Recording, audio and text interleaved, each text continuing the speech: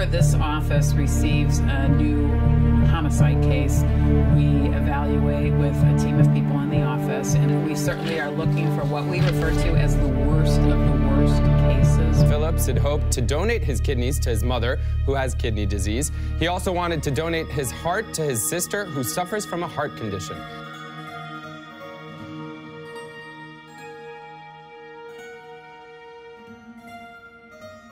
My view is if a man at the end of his life wants to do something to preserve the life of somebody else, let's give him a chance. Can you ever be redeemed?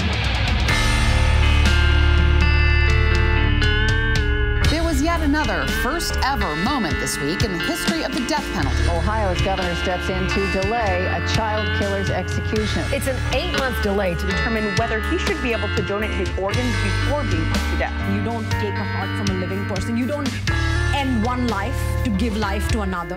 While he wants to help his mom and his sister with his organs, he's willing to help anyone who needs them.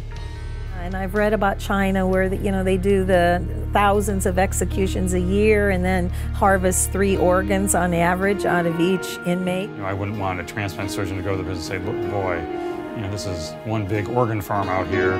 Look at all these livers out here. Are you executing people in order to have a supply of organs? The world is not ready to forgive me for what I did. They want to kill me, crucify me for it, but here I am ready to die for you and forgive you in my death.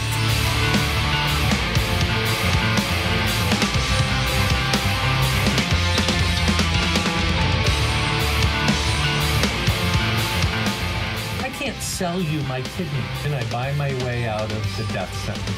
Should you be able to sell your organs for your life, to get off death row? To watch a human being die is not something that you would have expected to have in your job description as a journalist.